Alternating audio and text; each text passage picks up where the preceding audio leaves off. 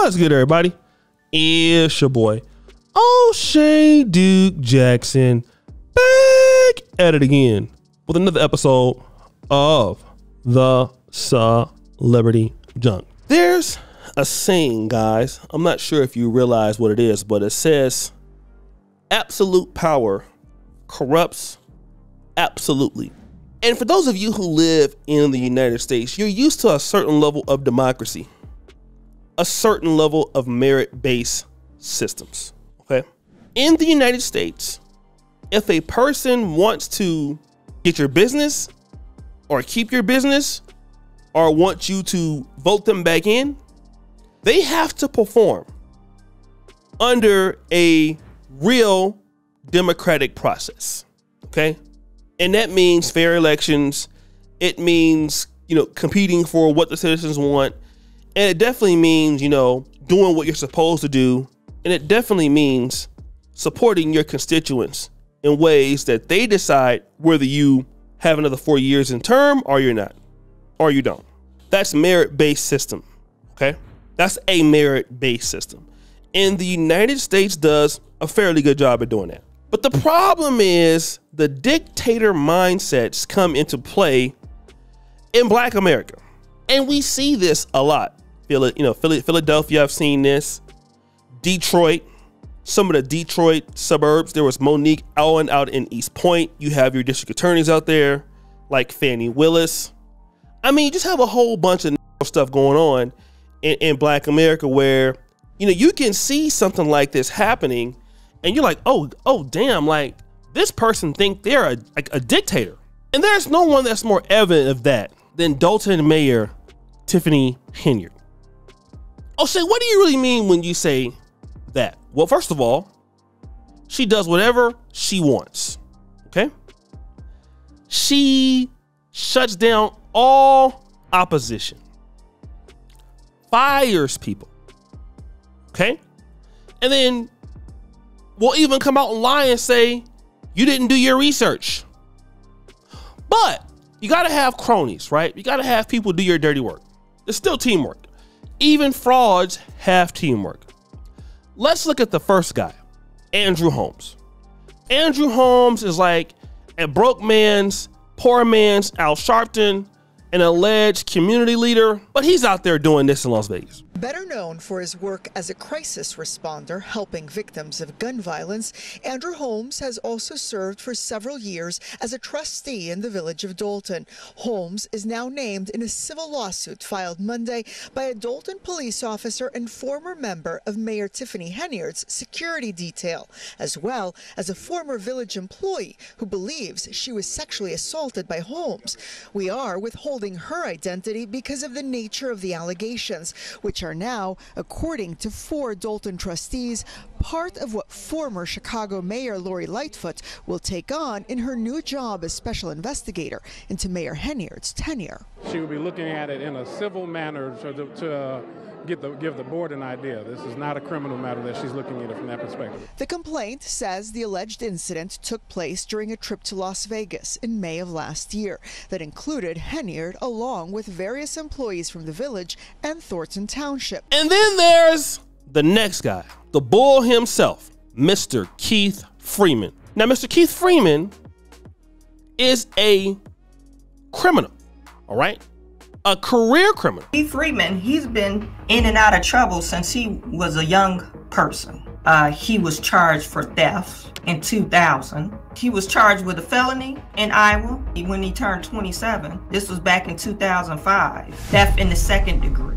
Oh, Keith is a busybody. He has a long rap sheet. He never cleared up his charges because back in 2011, he was in Palm Beach, Florida, where they extradited him back to Iowa. They said out-of-state fugitive. Fugitive from justice. That's your boy, Keith Freeman. Because we all know Tiffany Henyard made a big fuss about not giving background checks. And this is one of the reasons why she didn't want to give a background check. Because anybody that works for municipal department or the city can have felonies. And I'm pretty sure they can't have theft. He's a nationwide criminal. He's been in Iowa. He got caught up in Chicago, Kentucky, Daviess County, Kentucky. He's been in Palm Beach, Florida. All these are appearing on his arrest record. How in the world are you filing for bankruptcy, not able to pay your bills? You live in an apartment. That's what I found out from his bankruptcy. He lives in an apartment, probably not so expensive apartment. You're collecting money from the Village of Dolton, and you're also collecting money from Thornton Township. So you're making about $150,000 a year. I'm pretty sure it's more. He's saying that he only works for Thornton Township. Your income, Thornton Township, municipality manager, gross income $5,800. Now, I'm not the smartest tool in the shed, but from the payroll expenses of Village of Dolton payroll, Keith is on here. This was just in October. Keith Freeman, $3,800 every 2 weeks. And he claims that he only makes $5,800 from Thornton Township, employer's name, Thornton Township. Shout out to Shawan Burns and the Armed Fisherman for putting out this record. But it even gets worse. The former chief of staff of Dolton talked about Keith Freeman in a very interesting way. Self-righteous individual I have ever met in my life. Her administrator, let me be real clear, Keith D. Freeman is even worse.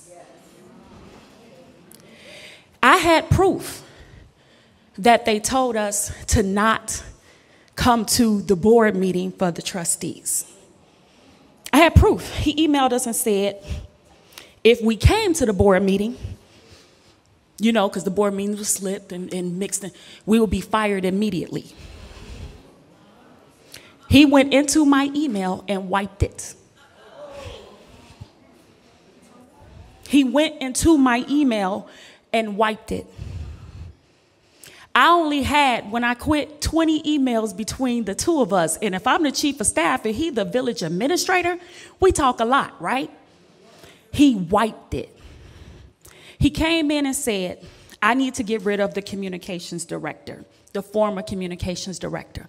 I said, you might not want to do that because he's good at what he do. Guess what? He went and told him, I'm gonna bring somebody else over you. This person has zero experience. He didn't even know how to work a Zoom.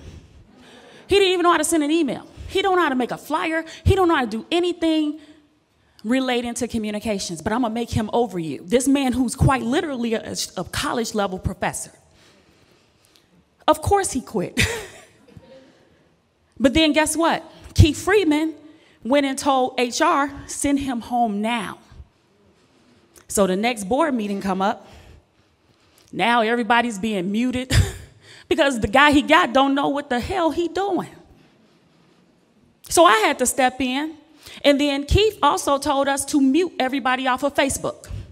Any negative comments, delete them, block them, get rid of them. Delete them, block them, because she don't want to hear it. It's not about you. Rule of thumb when it comes to marketing, 101, who are you marketing to? The consumer. You may not like them shoes, and you sell her some. But guess what? At the end of the day, it ain't about you and what you like, right? It's about what she like because you're trying to appease to your residents, your consumers, the people who vote for you. So this is stuff I'm telling Tiffany, right? And that's just the first part. Now, things I've seen, I can confirm that she and he told us to hold the warrant list from the trustees. You know why? She said, because we are at war, and how do we give our opponent resources to help them? War? And I'm saying this in front on camera, recorded, said, she said it, I was going to oath. War, we are at war. I can't give them anything to help them. FOIA requests. So the media reached out and they wanted to know about the withholding of the FOIA request. Keep in mind, it come to me because I'm HR, right? This is what I do. I'm the HR PR. I reached out to Shantae. No, I first reached out to Jimmy.